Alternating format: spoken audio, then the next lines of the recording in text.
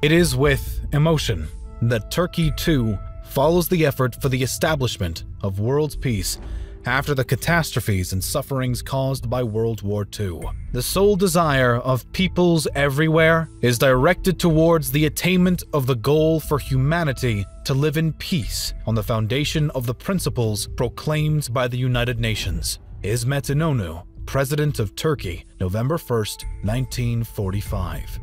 The goal of Turkey during World War II was fundamentally to just stay out of it. Geographically, it was positioned favorably, as it was not stuck directly between the Axis and Allied sides, similar to other non-belligerent countries such as Spain. Of course, bids to persuade Turkey into joining the war came from both lineups, but the newly established republic was still focused on affairs within its own borders. We are happy to say that this episode is brought to you by our sponsor, Surfshark VPN. The internet is a place where you may find very interesting videos like this one, but it's also a dangerous place for your privacy. Surfshark is a VPN service that makes online privacy protection easy and attainable. Surfshark encrypts all internet traffic sent to and from your devices and ensures that your IP address remains hidden to make sure that nobody can see what you do online. Surfshark is blocking trackers, malware, and phishing attempts, and unlike other VPN services, you can use it on as many devices as you'd like simultaneously. What we love about Surfshark VPN is that it encrypts your personal information and sends it via a secure VPN tunnel. Also, by using Surfshark, you'll be protected from targeted ads. Use Surfshark and its HackLock system to get alerts anytime your email address or password is compromised. HackLock scans various databases and notifies its users if their data is found so they can take action.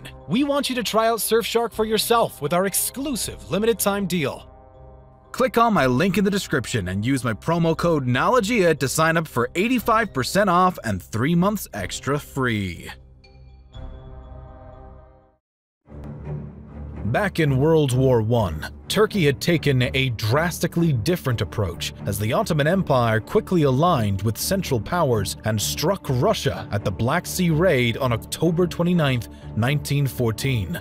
Russia declared war just a week later. Despite their aggressive entry into the conflict, the Ottomans were actually still recovering from the Balkan Wars in 1912 and 1913 and had already been declining as a prominent power in the region. Their decision to join the war ultimately exacerbated the situation and led to the final downfall of the Ottoman Empire. As part of a series of treaties signed between the defeated Central Powers and their allied opponents, the Ottomans signed the Treaty of Sèvres on October 10, 1920, and consequently relinquished the vast majority of their territories, which were not occupied by Turks. This marks the start of the partitioning of the Ottoman Empire, which followed the Allied occupation beginning in 1918. Unhappy with the results of the treaty, the Turkish Grand National Assembly, a provisional government led by the Turkish National Movement, stripped the signatories of their citizenship.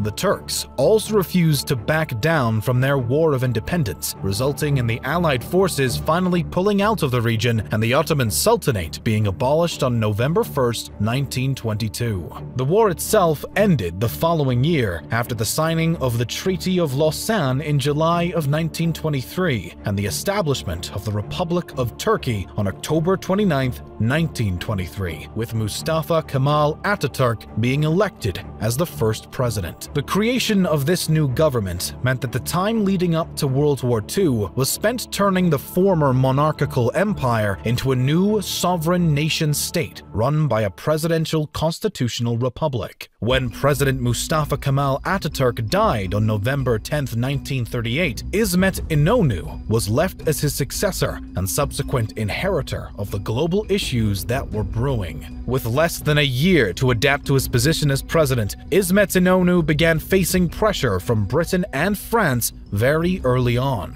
Attempting to negotiate a treaty between the three nations before Germany could form their own alliance with the young republic, the Allied countries created a mutual aid agreement with Turkey in the fall of 1938. As part of the Mutual Aid Pact, France and Britain were required to help Turkey receive military necessities from the West. as well as providing them with a loan for other commodities. Turkey was, in turn, simply required to remain neutral as long as the war did not spread past the northern European vicinity. If it did, Turkey was to enter the war alongside the Allies, unless doing so would put them into direct conflict with the Soviet Union. This agreement would only last for a short period of time, with the invasion and swift defeat of the French army by the Germans in May through June of 1940, putting Turkey in a concerning position. While some Turkish officials started to publicly question whether they were once again on the wrong side of a conflict, President İsmet İnönü seemed convinced still that the best side to be on was on the side of the British. Nonetheless, when Italy entered the war on June 10th, Turkey opted to remain on the sidelines, despite having consented to come to the Allies' aid if the war at any point expanded down to the Mediterranean.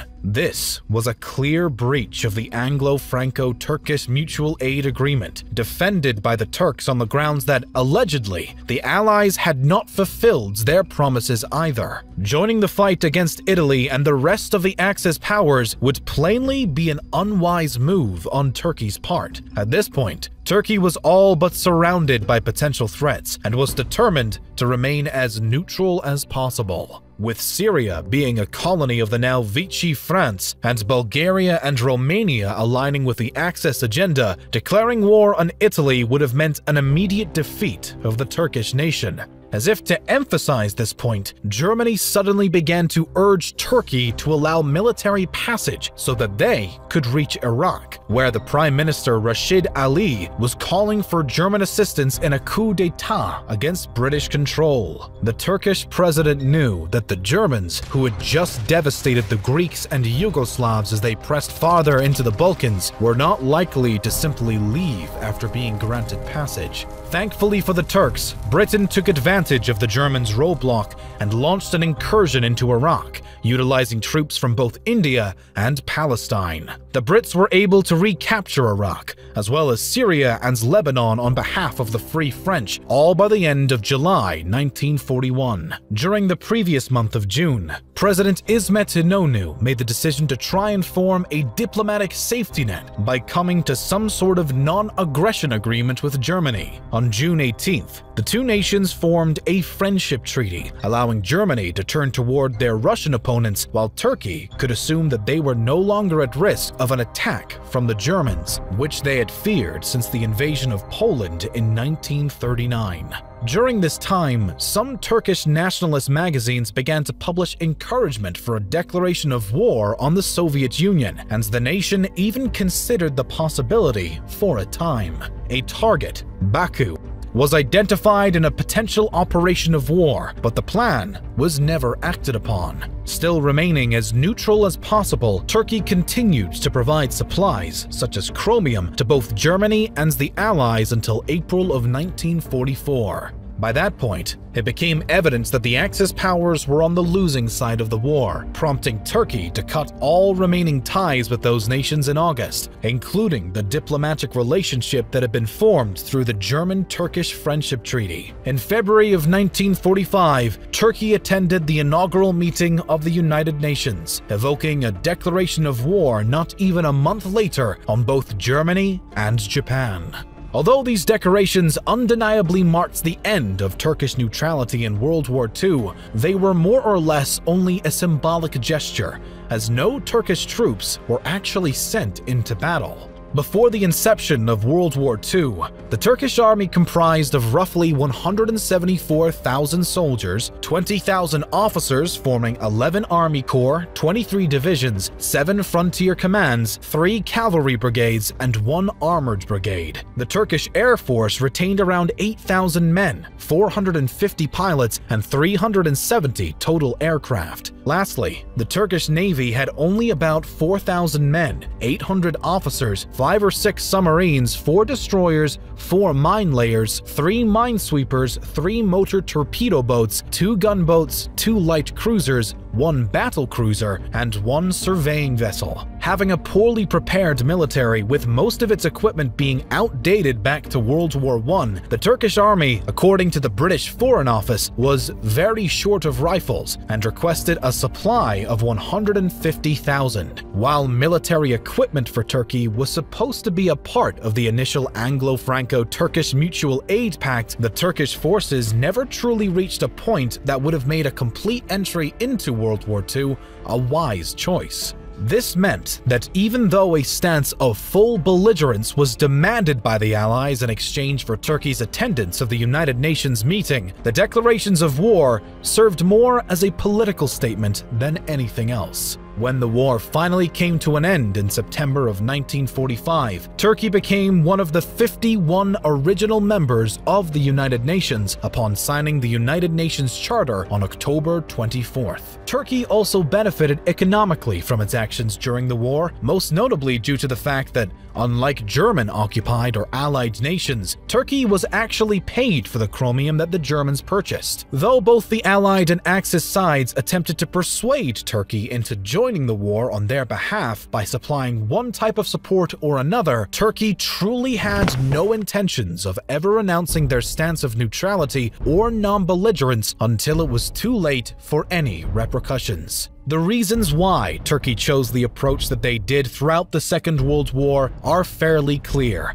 and their ability to maintain such a strategic stance until it became beneficial to do otherwise is one of the reasons that President İsmet İnönü is remembered so positively as a leader of the young republic. In the process of bouncing back from the previous war, a war of independence, and the formation of a new government followed by a freshly appointed president, Turkey was beyond ill-prepared to have entered World War II at an earlier point. Using its geographical position and fair diplomacy to its advantage, Turkey's predominant posture of neutrality allowed the nation to come out of the war in a drastically better position than the previous Ottoman Turkey had accomplished after World War I.